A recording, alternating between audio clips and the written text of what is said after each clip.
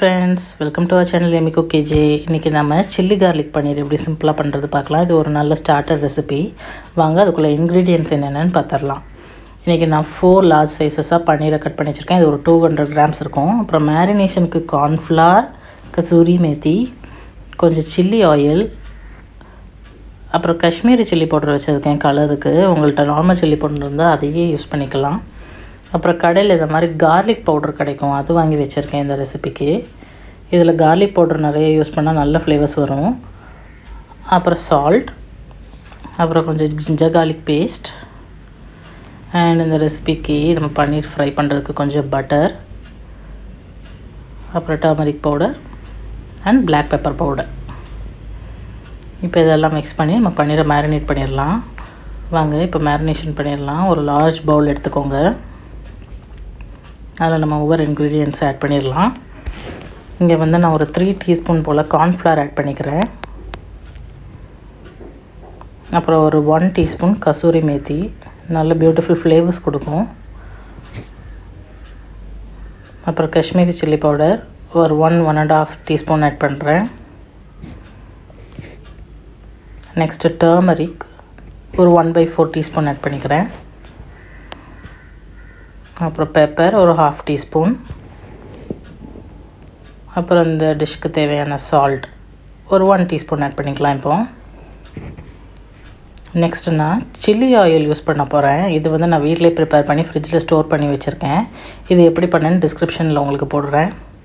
இது ஒரு 2 டீஸ்பூன், காரத்துக்கு ஏற்றப்பில் அட்ஜஸ்ட் பண்ணிக்கோங்க. அப்புறம் நம்ம ஜிஞ்சர் garlic பேஸ்ட் ஆட் பண்ணிடலாம் ஒரு 2 டீஸ்பூன்.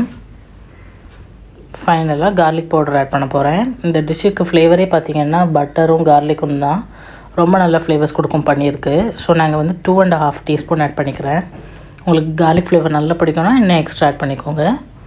இப்போ இதெல்லாம் நல்லா மிக்ஸ் பண்ணிக்கலாம். இந்த மேரினேஷன் பார்த்திங்கன்னா கொஞ்சம் திக்காக தான் இருக்கும், ரொம்ப தண்ணியெல்லாம் ஊற்ற தேவையில்லை. ஸோ இது மாதிரி நல்லா திக்காக மேரினேட் பண்ணியாச்சு. இப்போ நம்ம ஒவ்வொரு பன்னீர் க்யூப் ஸ்லைசஸாக போட்டு மசாலாஸை நல்லா கோட் பண்ண வேண்டியதான். ஸோ இது மாதிரி 2 சைடும் நல்லா மேரினேட் பண்ணிக்கோங்க.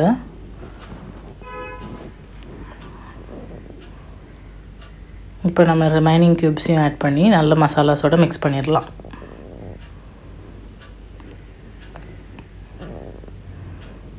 ஸோ இந்த மேரினேஷன் ரொம்ப நேரம் வைக்கணும்னு தேவையில்லை. நான் பன்னீர் குயிக்காக மேரினேட் ஆகிடும். ஒரு 10 மினிட்ஸ் மட்டும் வச்சுக்கோங்க.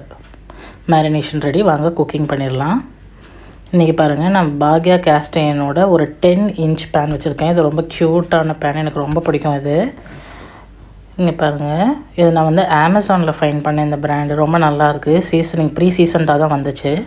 பட் பிஃபோர் ஈச் குக்கிங் நான் வந்து இதுக்கு கொஞ்சம் சீசனிங் பண்ணிப்பேன். ஸோ அதுக்கு வந்து ஒரு இது மாதிரி நான் வந்து நல்லெண்ணெய் யூஸ் பண்ணுறேன் இன்றைக்கி. ஒரு 2 to 3 ட்ராப்ஸ் மட்டும் போட்டுக்கோங்க. அப்புறம் ஒரு கிச்சன் டிஷ்யூ வச்சு இது மாதிரி நல்லா அந்த எண்ணெயை ஸ்ப்ரெட் பண்ணி விட்ருங்க பேனில். இப்படி தான் நீங்கள் வந்து கேஸ்டைன் பேன் ஆர் கேஸ்டைன் தோசை தவா இதனால சீசனிங் பண்ணிக்கலாம் வீட்டில்.